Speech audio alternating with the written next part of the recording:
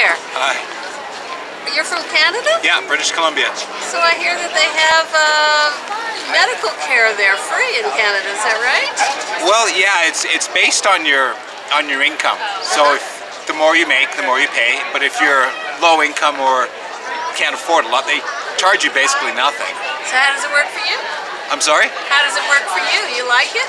Oh, well, I've never been without it. So I mean, you're sick, you just go in. That's that.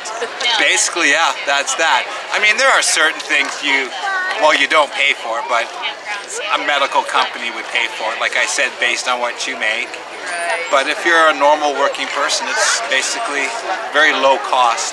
I think on my medical plan, I pay for my family, it's $8 a month. Oh, is that all? That's it, and that covers dental, optometrist, doctor visit, hospital.